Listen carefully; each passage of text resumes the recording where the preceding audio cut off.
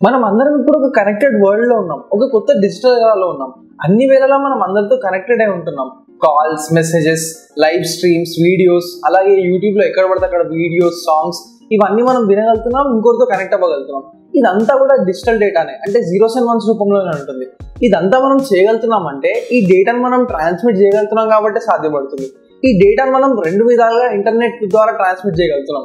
ఒకటి copper cables ద్వారా transmit చేయగలుగుతున్నాం, ఇంకోటి ఆప్టికల్ ఫైబర్ కేబుల్స్ ద్వారా ట్రాన్స్మిట్ చేయగలుగుతున్నాం. ఆప్టికల్ ఫైబర్ కేబుల్స్ కాపర్ కన్నా చాలా కాస్ట్లీగా ఉంటాయి, అలాగే అవి ఎక్కువ డేటాను కూడా ట్రాన్స్మిట్ చేయగలుగుతాయి, ఇంకా ఫాస్ట్గా కూడా ట్రాన్స్మిట్ చేయగలుగుతాయి. ఇప్పుడు జియోలో మనం ఇంత ఫాస్ట్ ఇంటర్నెట్ ఇంత చీప్ ప్రైస్కి ఎంజాయ్ చేయగలుగుతున్నాం అంటే అది కేవలం ఆప్టికల్ ఫైబర్ కేబుల్ వల్లనే. ఈ రెండింటి మధ్యలో అసలు తేడాలేంటి? ఆప్టికల్ ఫైబర్ లో అంత స్పెషల్ గా ఏముంది తెలుసుకోవాలంటే ఈ వీడియో మొత్తం చూడండి. హాయ్ ఫ్రెండ్స్, నా పేరు ప్రతీక్, మీరు చూస్తున్నారు టెక్నోక్రాట్ తెలుగు.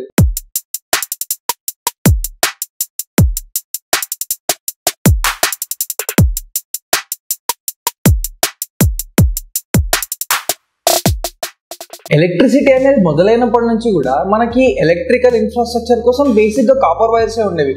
దాని ద్వారా మన ఇంట్లోకి పవర్ సప్లై వస్తుంది. సేమ్ అలాగే ఎలాగైతే మనకి ఎలక్ట్రికల్ సప్లై వస్తుందో మనం చిన్న ఫోన్ కాల్స్ చేసుకోవడానికి పాత ల్యాండ్లైన్ ఫోన్స్ వాడేవాళ్ళం. దానికోసం కూడా ఈ బేసిక్ కాపర్ వైర్స్ ద్వారానే కమ్యూనికేషన్ మొత్తం జరిగేది.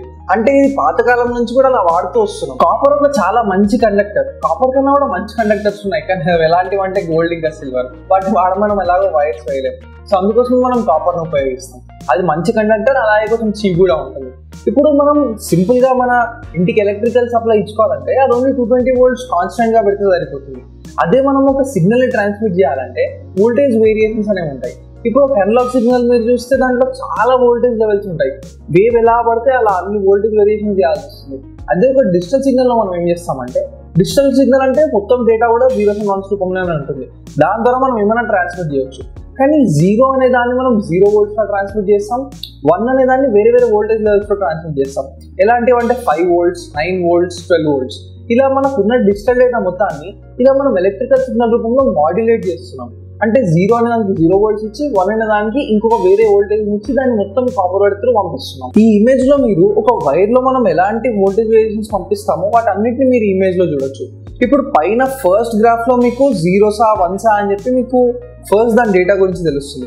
అక్కడ మనం 0 volts ఇంకా 5 volts వాడుతున్నాం. దాని తర్వాత సెకండ్ దాంట్లో మనం -5 volts ఇంకా +5 volts వాడుతున్నాం. అంటే +5 volts ఉందంటే డేటా 1 ఉందని అర్థం, -5 volts అంటే 0 ఉందని అర్థం.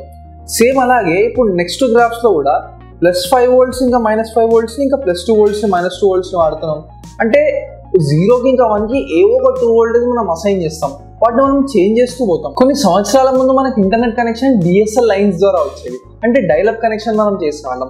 అప్పుడు రౌటర్స్ కూడా అంత పాపులర్ ఉండేవి కాదు, కానీ మన ఇంట్లో చిన్న డబ్బా ఉండేది, దాన్ని మనం మోడమ్ అని పిలిచేవాళ్ళం. ఇక్కడ మోడమ్ అంటే ఏంటంటే మాడ్యులేటర్ ఇంకా డిమాడ్యులేటర్. మాడ్యులేషన్ అంటే ఏంటో నేను ఇంతకుముందు మీకు చెప్పాను. మాడ్యులేటర్, డిమాడ్యులేటర్ కూడా అలాంటి పని చేస్తుంది. ఇప్పుడు మన కంప్యూటర్ నుంచి ఉన్న డేటాను మొత్తం తీసుకొని అది డిజిటల్ సిగ్నల్ రూపంలోకి మార్చి సర్వర్ వరకు పంపిస్తుంది. సర్వర్ నుంచి వచ్చే డిజిటల్ డేటాని డిమాడ్యులేట్ చేసి అది మన కంప్యూటర్ దగ్గర తీసుకుంటుంది. అప్పట్లో ఓన్లీ డిఎస్ఎల్ కనెక్షన్స్ ద్వారానే మనం ఇంటర్నెట్ యాక్సెస్ చేయగలిగే వాళ్ళం. సో ఖచ్చితంగా ప్రతి ఒక్కరి ఇంట్లో ఇండివిజువల్ మోడమ్ ఉండాల్సిన అవసరం ఉండేది. డైలప్ చేసిన తర్వాత మనం ఇంటర్నెట్ కనెక్ట్ కాగలిగే వాళ్ళం. ఇప్పుడు ఒక మోడమ్ అనేది ఒక కాలనీకి కానీ ఒక అపార్ట్మెంట్ కానీ కామన్ గా అందరికి ఒకటే ఉంటుంది. మోడమ్ వరకు ఒక ఆప్టికల్ ఫైబర్ కేబుల్ వస్తుంది, దాని నుంచి మనం ఇంటర్నెట్ యాక్సెస్ చేసుకోగలుగుతున్నాం. సో ఇండివిజువల్ గా మోడమ్ ఉండాల్సిన అవసరం లేదు. మోడమ్ అనేది ఎక్కడున్నా కూడా ఇదే పని చేస్తుంది, అంటే మాడ్యులేట్ చేస్తుంది, అలాగే డిమాడ్యులేట్ చేస్తుంది. కాపర్ వైర్స్ అనేవి మనం ట్రెడిషనల్ గా ఎలక్ట్రికల్ సప్లై కోసం ఉపయోగించే వాళ్ళం. దాని తర్వాత సిగ్నల్స్ ట్రాన్స్మిట్ చేయడానికి ఉపయోగిస్తున్నాం. కానీ దాంట్లో కూడా కొన్ని డిసడ్వాంటేజెస్ ఉన్నాయి. ఎలాంటివంటే కాపర్ లో మీకు మాక్సిమం సిగ్నల్ హ్యాండ్లింగ్ కెపాసిటీ కొంచెం తక్కువ ఉంటుంది, అంటే ఎక్కువ డేటాని కాపర్ వైర్స్ హ్యాండిల్ చేయలేకపోతాయి. అదే కాకుండా కాపర్ లో మీరు డిస్టెన్స్ పెరుగుతున్న కొద్దీ దాని స్ట్రెంత్ తగ్గుతుంది. సో బూస్టర్స్, రిపీటర్స్ ఇలాంటివి వాడి మళ్ళీ దాని సిగ్నల్ స్ట్రెంత్ మనం బూస్ట్ చేయాల్సి వస్తుంది. కాపర్ వైర్స్ తో మనకు అడ్వాంటేజ్ ఏంటంటే ఆప్టికల్ ఫైబర్ కేబుల్స్ కన్నా కూడా కాపర్ వైర్స్ చాలా చీప్ గా ఉంటాయి. అదే కాకుండా ఆల్రెడీ డిప్లాయిడ్, అంటే ఉన్న ఎగ్జిస్టింగ్ లైన్స్ మీదే మనం కొత్త డేటాని, కొత్త రకమైన టెక్నాలజీని ఇంప్లిమెంట్ చేసుకోవచ్చు. ఇప్పుడు మనం ఆప్టికల్ ఫైబర్ అంటే ఏంటి, అది ఎలా పనిచేస్తుందో చూద్దాం. ఆప్టికల్ ఫైబర్ ని కార్నింగ్ అనే ఒక కంపెనీ తయారు చేస్తుంది. కార్నింగ్ గొరిల్లా గ్లాస్ ని తయారు చేసిన కంపెనీ ఆప్టికల్ ఫైబర్ ని కూడా తయారు చేస్తుంది. ఒకవేళ మీరు ఇంటర్లో ఎంపీసీ చదువుంటే ఒక 100 times మీరు ఆప్టికల్ ఫైబర్ ఎలా పనిచేస్తుందో తెలుసుకొని ఉంటారు. ఆప్టికల్ ఫైబర్ కేబుల్ లో చాలా ఫ్లెక్సిబుల్ గ్లాస్ కోర్స్ ఉంటాయి. సో దీనిలో మనం లైట్ పంపేయడం ద్వారా ఒక ఎండ్ నుంచి ఇంకో ఎండ్కి డేటా పంపివ్వగలుగుతున్నాం. ఇది ఫ్లెక్సిబుల్ గ్లాస్ కోర్స్ అయినా డెలికేట్ అయినా కూడా దీనికి చుట్టూ చాలా లేయర్స్ ఆఫ్ ప్రొటెక్షన్ ఉంటుంది. అందువల్ల ఇది చాలా సేఫ్గా ఉంటుంది. లైట్ స్పీడ్ ఎంత ఉంటుందో మీకు తెలిసిందే, 3 లక్షల కిలోమీటర్లు ఒక సెకండ్లో వెళ్ళగలుగుతుంది. సో మీరు ఆప్టికల్ ఫైబర్ కేబుల్ ద్వారా లైట్ని పంపించినప్పుడు అది ఇలా జిగ్జాగ్గా వెళ్తుంది కాబట్టి 2 lakh kilometers per second స్పీడ్లో మీరు డేటా ట్రాన్స్మిట్ చేయొచ్చు. కాపర్ వైర్లో అయితే వోల్టేజ్ కొంచెం అటు ఇటు అయితే మనం ఆ 0 1 డిటెక్ట్ చేయలేకపోతాం. కానీ ఆప్టికల్ ఫైబర్ కేబుల్లో డిస్టెన్స్ ఎంత ఎక్కువ పెరిగినా కూడా మీరు కొంచెం తక్కువ పవర్తో లైట్ పంపించినా కూడా ఎంత ఫాస్ట్గా స్విచ్చింగ్ జరిగినా, అంటే 0 1 మీరు ఎంత ఫాస్ట్గా స్విచ్ చేసినా కూడా ఆ లైట్ ఆన్ ఆఫ్ ఈజీగా మనం అవతల వైపు సెన్స్ చేయొచ్చు.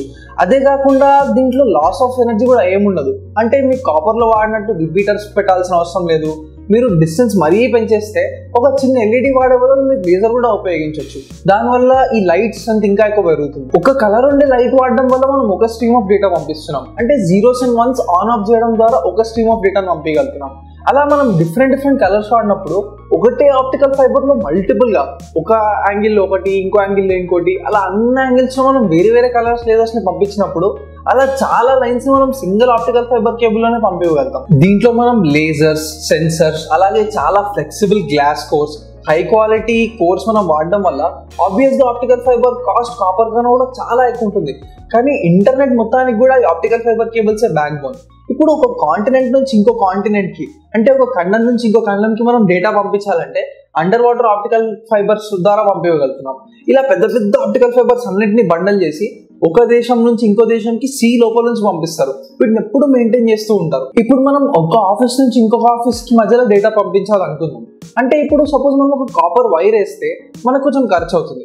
కానీ కాపర్ వైర్ ప్లేస్లో మనం ఒక ఆప్టికల్ ఫైబర్ కేబుల్ వేస్తే ఖర్చు మనకు 1000 times పెరుగుతుంది. కానీ ఇక్కడ మంచి విషయం ఏంటంటే మనం డేటాను పంపించే కెపాసిటీ ఎంతైతే ఈ కేబుల్స్ హ్యాండిల్ చేయగలుగుతాయో ఆ కెపాసిటీ ఆప్టికల్ ఫైబర్ కేబుల్కి వచ్చేసరికి 10,000 times పెరుగుతుంది. అంటే ఇది ఎక్స్పెన్సివ్ ఉన్న మాట నిజమే, చాలా ఎక్స్పెన్సివ్ మాట ఉన్న నిజమే. కానీ ఈ పాయింట్ చుట్టూ ఉండే డేటా సోర్సెస్ అందరూ కలిసి ఒక్కసారి ఆప్టికల్ ఫైబర్ కేబుల్ వేస్తే అది వాళ్ళకు లాంగ్ టర్మ్ ఇన్వెస్ట్మెంట్ లా ఉండిపోతుంది.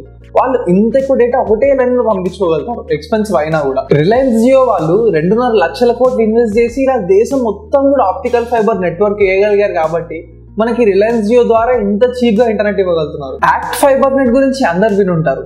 ఇన్ఫాక్ట్ ఇప్పుడు మీరు వాడే ఇంటర్నెట్ కనెక్షన్ కూడా యాక్ట్ వాళ్ళదే అయ్యింది. దీంట్లో ఏం చేస్తారంటే ఒక లొకాలిటీలో ఒక మోడమ్ పెడతారు, ఎక్కడ నుంచో అక్కడ వరకు అయితే ఆప్టికల్ ఫైబర్ కేబుల్ వస్తుంది. కానీ ఈ మోడమ్ నుంచి మళ్ళీ ప్రతి ఇంటికి రావడానికి ఒక కాపర్ కేబుల్ని ఇస్తారు. ఇందువల్ల స్పీడ్ అంతకు ఉండకపోవచ్చు. కానీ ఇప్పుడు లేటెస్ట్ గా రాబోయే రిలయన్స్ జియో గిగా ఫైబర్ లో ఏం చేస్తారంటే ప్రతి ఇంటికి డైరెక్ట్ గా ఆప్టికల్ ఫైబర్ కేబుల్ వస్తుంది. దాని అనౌన్స్మెంట్ లో, అంటే రిలయన్స్ యాన్యువల్ జనరల్ మీటింగ్ లో, రిలయన్స్ ఏజెంట్ లో మీరు వినుంటే లాస్ట్ మైల్ కనెక్టివిటీ అన్నారు. అంటే దాని అర్థం ఏంటంటే ప్రతి ఇంటికి డైరెక్ట్ గా ఆప్టికల్ ఫైబర్ కేబుల్ వస్తుంది. అందువల్ల స్పీడ్స్ చాలా దారుణంగా ఉంటాయి. ఒక్కొక్క ఇంటికి Gbps లో వరకు ఇంటర్నెట్ స్పీడ్స్ ఉంటాయి. రిలయన్స్ జియో వాళ్ళకి ఇండియాలోనే అందరికన్నా పెద్ద optical fibre network foot print ఉంది. అంటే ప్రతి సిటీ మధ్యలో, ప్రతి చిన్న టౌన్ వరకు వీళ్ళ కనెక్టివిటీ ఉంది. కానీ వీళ్ళ ప్రాబ్లం ఏంటంటే ప్రతి ఇంటికి వీళ్ళకి ఆప్టికల్ ఫైబర్ వేసేటంత బడ్జెట్ లేదన్నా దానికన్నా వాళ్ళకంత టైం లేదు. సో వీళ్ళు ఏం చేశారంటే డెన్ నెట్వర్క్స్ ఇంకా హ్యాత్వే నెట్వర్క్స్ ని వీళ్ళు కంప్లీట్ గా వీటి కంట్రోలింగ్ స్టేక్స్ ని పర్చేస్ చేసుకున్నారు. అంటే కంపెనీలో 51% కొనేయడం ద్వారా ఇప్పుడు ఈ టెక్నాలజీ మొత్తాన్ని ఇప్పుడు రిలయన్స్ జియోలో అబ్జర్వ్ చేసుకోగలుగుతారు. సో పెద్ద ఆప్టికల్ ఫైబర్ కేబుల్స్ అయితే ఉన్నాయి, కానీ ఇండివిజువల్ గా ఒక్కొక్క ఇంటి వరకు అయితే ఇంకా రాలేదు. సో ఈ కంపెనీస్ ని కొనుక్కోవడం ద్వారా లాస్ట్ మైల్ కనెక్టివిటీ ప్రతి ఇంటికి తీసుకురాబోతున్నారు. నార్మల్ గా ఎవరైనా రిచ్ అవ్వాలంటే ఏం చేస్తారంటే వాళ్ళు అమ్మేదాన్ని ప్రైస్ పెంచుతారు, లేకపోతే వాళ్ళు అమ్మేదాన్ని ఎక్కువ మంది కొనేలా చూస్తారు. కొంతమంది సూపర్ రిచ్ అవ్వాలంటే ఏం చేస్తారంటే వాళ్ళు అమ్మేదాన్ని ప్రైస్ మొత్తం తగ్గిస్తారు. అమ్మడం కూడా ఎలాంటిది అమ్ముతారంటే అందరూ వాడకుండా ఉండలేదని అమ్ముతారు. రిలయన్స్ జియోతో ముఖేష్ అంబానీ చేసింది కూడా ఇదే. కానీ అది అతనికి ఎందుకు సాధ్యపడిందంటే రిలయన్స్ పెట్రోకెమికల్ ఇండస్ట్రీస్ అతనికి ఆల్రెడీ ఉన్నాయి. సో 2,50,000 crores ని కంప్లీట్ గా ఆప్టికల్ ఫైబర్ నెట్వర్క్ ని దేశం మొత్తం వేయడానికి అని చెప్పి ఇన్వెస్ట్ చేయగలిగాడు. రిలయన్స్ జియోలో ఎన్ని డబ్బులు ఇన్వెస్ట్ చేశాడు, దానివల్ల ఎంత ప్రాఫిట్ వచ్చింది అన్న దానికన్నా కూడా ఇండియా ఎంత ముందుకు వెళ్ళింది అనేది చాలా ముఖ్యం.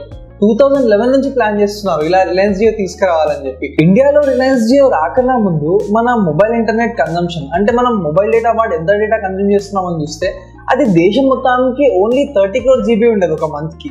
అదే రిలయన్స్ జియో వచ్చిన తర్వాత జస్ట్ 2 years లోనే 230 crore GB per month కి వెళ్ళిపోయింది.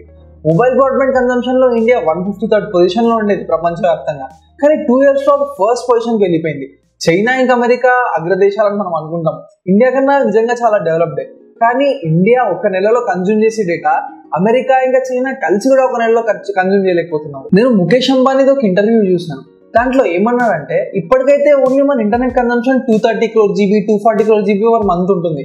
కానీ ఈ కంప్లీట్గా మనం వైర్లెస్గా రిలయన్స్ జియోని ఉపయోగించి డేటా కన్జంప్షన్ కెపాసిటీ ఎంత పెట్టారంటే 500 crore GB పెట్టారు. ఇప్పుడు రాబోయే రిలయన్స్ జియో గిగా ఫైబర్తో దాని కన్జంప్షన్ 10,000 crore GB వరకు తీసుకెళ్ళబోతున్నారు. ఒక 10 years ముందు మన ఇంటికి వచ్చే ఇంటర్నెట్ స్పీడ్ చూస్తే అది ఓన్లీ kbps/s ఉండేది. కానీ 2016లో మన వైఫై కన్నా కూడా మనం మొబైల్ డేటా ఆన్ చేసుకుంటేనే మన ఇంటర్నెట్ ఇంకా ఫాస్ట్ వచ్చింది రిలయన్స్ జియో వల్ల. ఒక 10 years ముందు ఒక పెద్ద కార్పొరేషన్కి ఇంటర్నెట్ స్పీడ్ చూసినా అది 100 Mbps ఉండడమే చాలా గొప్ప విషయం. కానీ ఇప్పుడు ప్రతి ఇంటికి 100 Mbps వరకు స్పీడ్ వస్తుంది. మీరు ఏ ఐఎస్పీ వాడుతున్నారు, మీ ఇంటర్నెట్ స్పీడ్ ఎంత, రిలయన్స్ జియో గిగా ఫైబర్ మీ ఇంటికి ఎప్పుడు వస్తుందని మీరు కూడా వెయిట్ చేస్తున్నారా? అలా కమెంట్స్లో చెప్పండి. ఈ వీడియో డేటా సిరీస్లో భాగం. మీకు డేటా సంబంధించిన ప్రతి ఒక్క డౌట్ సంబంధించిన వీడియో నేను ఈ సిరీస్లో తీసాను. ఈ వీడియో టైటిల్ పైన కనిపించే #ని క్లిక్ చేసి కానీ లేదా వీడియో ఎండింగ్లో లెఫ్ట్ సైడ్లో వచ్చే ప్లేలిస్ట్ అండ్ స్క్రీన్ కార్డ్ని క్లిక్ చేసి కానీ మీరు ఈ డేటా సిరీస్ మొత్తం చూడొచ్చు. ఈ డేటా సిరీసే కాకుండా టెక్నోక్రాట్ వీడియో లైబ్రరీలో నేను ఇంకా చాలా సిరీస్లు మీకు అవగాహన పెంచడానికి అప్లోడ్ చేశాను. అవన్నీ చూడండి, మీరు చాలా విషయాలు తెలుసుకోవచ్చు. మీరు టెక్నాలజీ సంబంధించి ఇంకా ఏ కొత్త విషయాన్ని తెలుసుకోవాలన్నా కానీ పక్కన టెక్నోక్రాట్ తెలుగు అని కూడా సెర్చ్ చేయండి. మీకు ఖచ్చితంగా మీరు చూడాలనుకున్న వీడియో దొరుకుతుంది. మీకు ఈ వీడియో నచ్చినట్టయితే ఖచ్చితంగా లైక్ చేయండి. నేను ఇలాంటి మరిన్ని ఇన్ఫర్మేటివ్ వీడియోస్ మీకోసం తీసుకురావడానికి ప్రయత్నిస్తాను. టెక్నోక్రాట్ తెలుగు ఛానల్ మీరు ఇంకా సబ్స్క్రైబ్ చేసుకోకపోతే ఇప్పుడే సబ్స్క్రైబ్ చేసుకోండి. టెక్నాలజీ సంబంధించిన ప్రతి ఒక్క వీడియో మీరు ఈ ఛానల్లో చూడొచ్చు. గంట కొట్టలేదా? నా లేటెస్ట్ వీడియో అప్డేట్స్ మీకు రావు. మరి గుర్తుంచుకోండి, మీ అవగాహన మీ శక్తి. ఎప్పుడు సైన్స్ నమ్మండి, టెక్నాలజీని వాడండి. Thanks for watching. బాయ్.